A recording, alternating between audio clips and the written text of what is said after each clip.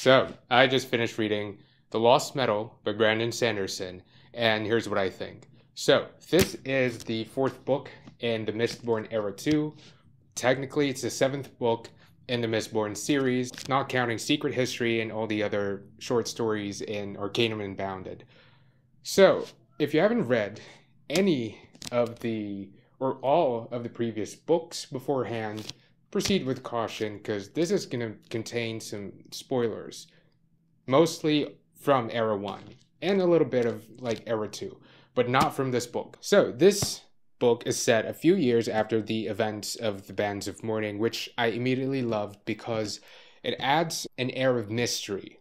You know, you're curious, what are these people up to now? Like how their characters or like their personalities or their relationships with each other have changed, and also made the first few chapters of just catching up with the characters really satisfying. So, what do I look for in a finale for a series? Or in this case, a finale of an era of a series.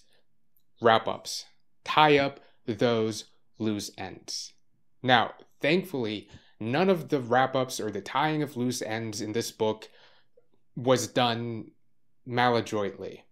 They were all perfectly executed. Like some of the questions that I had from the first book were even answered in this book. So just like in Mistborn Era 1, there is some courtroom drama in here. So think Well of Ascension, because there's a lot of politics involved in this book. Now, there are probably a few things that I could nitpick, or if I try really hard, I could point out a few things that didn't work extremely well for me. But I'm not going to do that, because that would be me forcing myself to find things I hate in something that I love so much, and just to appear unbiased. And honestly, I'm the exact type of person that this story, these characters, the plot, and like the mechanics of the magic, I'm the exact type of person that this is for. Like, this works so well for me as a reader. And I'm sure, like, this is not a perfect book. There aren't really that many perfect books out there.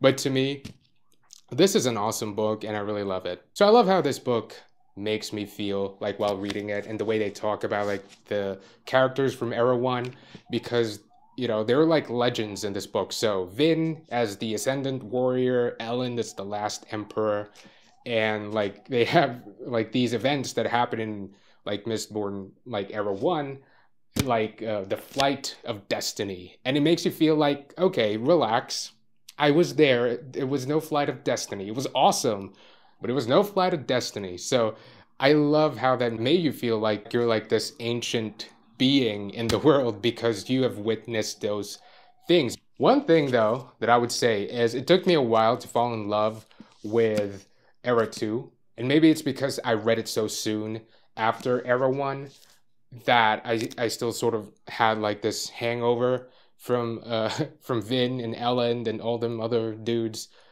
But so Alloy of Law, I did not like it very much. Alloy of Law, I don't know, I was a little disappointed. But Shadows of Silence and Bands of Mourning were amazing. Now, I think Steris and Waxilium are like a very well written couple. I love the banter, the chemistry, and the way they act like a well-oiled machine, because they have to be my favorite romance couple of like all time, not just in Cosmere, but probably in all the books that I've read. I love the contrast in their characters, their personalities, but also like how despite that they work so well together, and none of their moments felt nauseating at all. As much as I love Ellen and Vin, because they were younger characters, so in Mistborn Era 1, while I was reading it, there were like a few moments in there where I was like, oh, that's a little young. That felt like a young love. You know what I'm saying?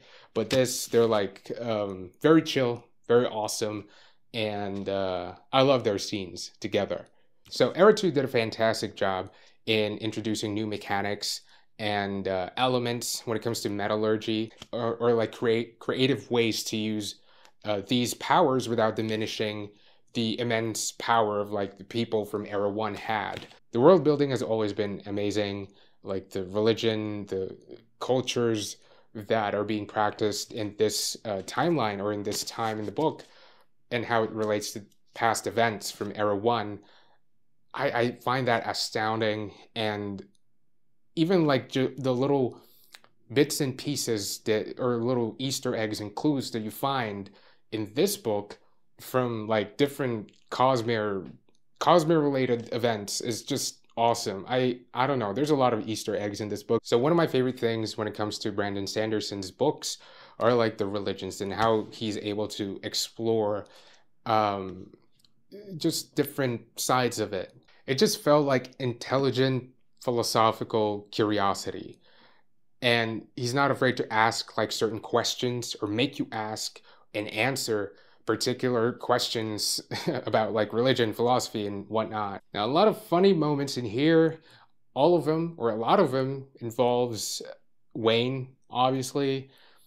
A lot of cute moments in here. A lot of them, or all of them, involves Steris, which is my favorite character. Steris is my favorite character. Like in this book, she's no longer a damsel, but she's still in distress.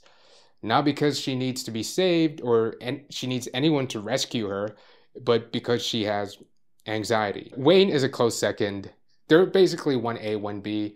I love Wayne, how he is written in the book or in the entire series, because a lot of the times he's very funny, but he could also be annoying. I feel how the other characters in the book feel about Wayne, because he is like an awesome character. He's funny, he's smart, he is witty. He also has like a big heart, but he could also be annoying. Like a lot of his like fart jokes can be too much. It's like, oh, okay, let's tone down with the fart jokes.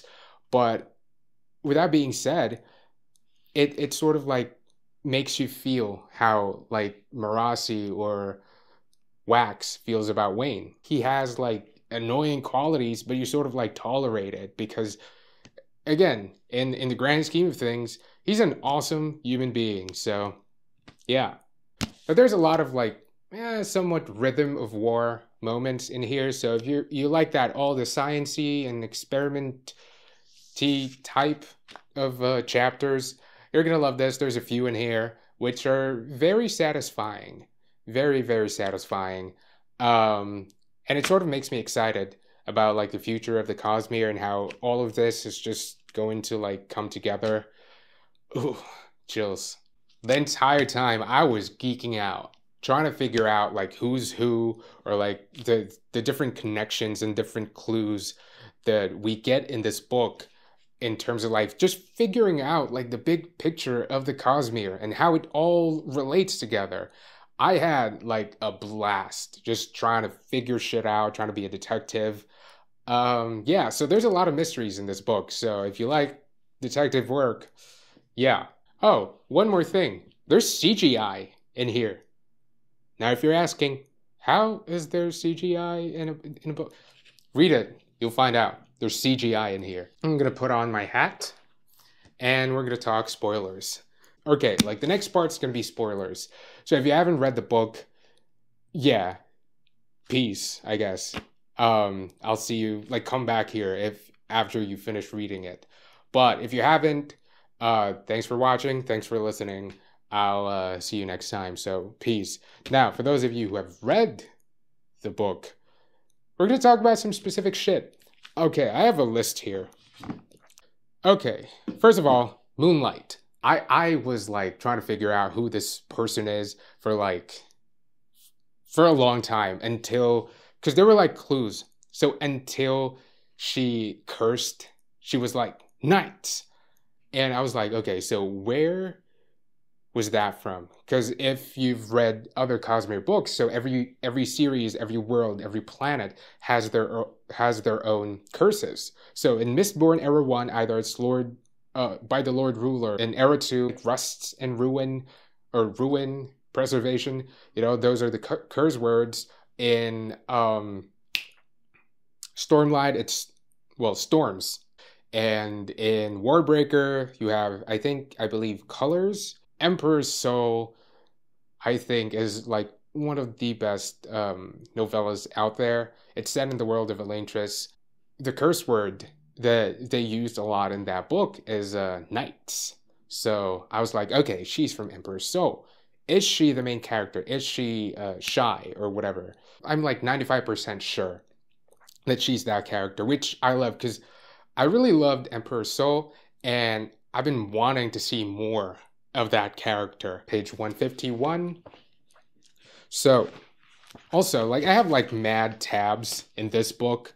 Dog, I, dude, there's like, this book is awesome. I don't know who says this. I think Moonlight.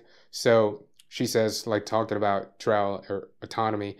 Some worlds have entire pantheons that are all versions of her, each of which has a distinct personality and identity. So I'm thinking, are we talking Warbreaker? Because if, fuck, there's going to be a lot of spoilers in here. Dog. So I'm going to talk about spoilers regarding the entire Cosmere. So Pantheon. And the only Pantheon that I could think of is, again, Warbreaker. Perhaps Elantris, some of it. Let me know what you think about that. Because I'm not the best at figuring shit out or like figuring relations in terms of the entire Cosmere. How does the timeline work? So is this happening the same time as Stormlight is happening? Because I'm confused because like Hoyd is everywhere. Maybe I should go online to figure out like timelines, or is it even clear like the timelines in terms of like, okay, did this happen first? Is this happening at the same time? I don't know. It's so awesome that there's still characters from Mistborn Era 1. You know, it's kind of like watching or reading Boruto, and you look forward when like people from like Naruto show up, you know, from like the OG crew. When they show up, it's like, oh yeah, it's awesome. Shit's about to go down. So it's always nice to have that. If you're gonna comment anything uh specific, put spoiler tags on it, because again, the first half of this book has no spoilers for this book. It has spoilers for like other Cosmere related books, but yeah, just you know, to give people a warning, give them a spoiler tag. So yeah, thanks. Wait, so autonomy is a shard, right? Because I'm confused. Fuck. So twin souls, what is that? Aether. What is Aether? Is that in Elantris? I feel like I heard that somewhere. Maybe Rhythm of War. Maybe Stormlight. What is Aether? Because I know there is like this. There's sort of like an unknown element or liquid-ish thing that they found when they took, was it Uruthuru? Wait, no, wait. When they took like the kingdom thingy in Stormlight, they found, is it Aether? Is that it? Now, what is that? It's because the way they say it in the book, it's much older, or it predated the shattering of Adonalsium. So does it come from a being like Adonalsium? So it makes the world bigger, I guess, the lore and the history. It just expands it because, you know, like for the entire time we're thinking Adonalsium, that's it. He's like the being, the god. And then shattering, boop boop boop, shards, whatever. And we all thought that there's like that Adonalsium is like the oldest being or whatnot. Or wait, I don't know, dog. Just so many questions. I'm not gonna figure out the answer, but it's nice talking about it and trying to process it. Another thing, I mean, I like the appearance of Chauta or Chuta, Shota, the thing that Lopen eats a lot, the little bread thing, the Herdas, like yeah, the traditional food from Herdas, like Lopen's favorite. It's in here. Like Wayne was eating it, so I was like, "Fuck, that's awesome." I don't know. Again, as I've said, there's a lot of Easter eggs in this book. A lot of like little awesome moments that if you've read the other Cosmere books, you're like, "Aha, I know where that's from." Page 249. Wax realizes the villainous That was really funny. When the villain was like monologuing and Wax realized the the villain was monologuing, so he just sort of left quietly. That was brilliant. The the mystery in like the end of Rhythm of War. So if you haven't read that, read it. What are you doing here if you haven't read Rhythm of War? I told you there's going to be spoilers, but the ending of Rhythm of War is like they're talking about Thydakar, or like the leader of the Ghost Bloods, and they also call Thydakar the Lord of Scars. I mean, who else could it be? Like, who else could it be? Who else could the Lord of Scars be? And in this book, it's pretty much confirmed. Yeah, that was Kelsier. I love Kelsier's character because it's his entire character is, well, number one, there's always another secret, and number two is he's a survivor. He survives. That's what he does.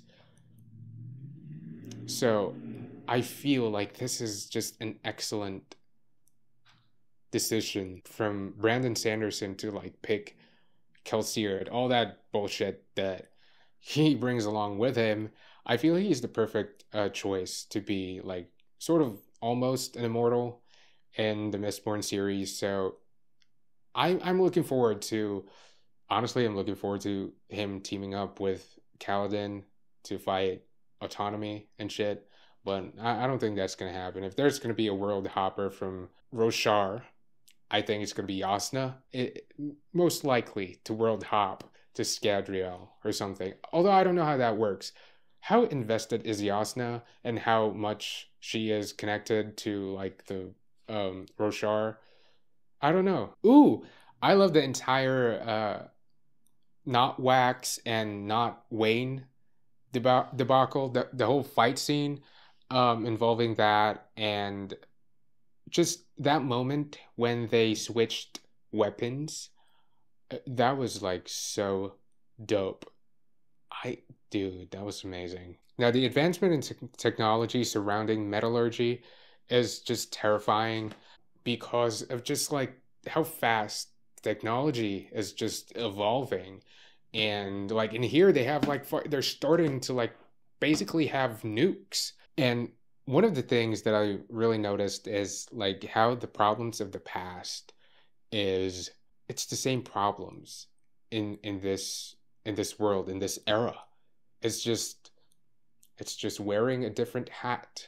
It felt like it's just history repeating itself, and these people are making the same mistakes that their ancestors had made in the past, and it's terrifyingly accurate. Now I'm going to be reading Emperor Soul very soon.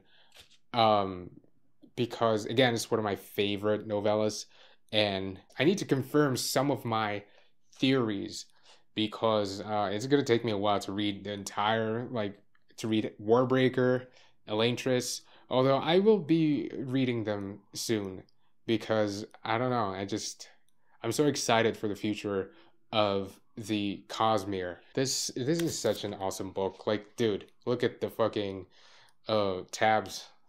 Let me know what you think about the book, or like how the era was wrapped up, and how he was able to tie up those loose ends, and what you liked, disliked about the book or the series, the era. I was gonna wait for that to finish, but whatever. I think it adds ambience and it adds character to like my outro. I'm a big fan of Brandon Sanderson and like the Mistborn series, Stormlight Archive. So this was incredibly satisfying for me to read. So yeah, let me know your thoughts about the book or the series, the era, how it was wrapped up. And yeah, I'll see you soon. Peace.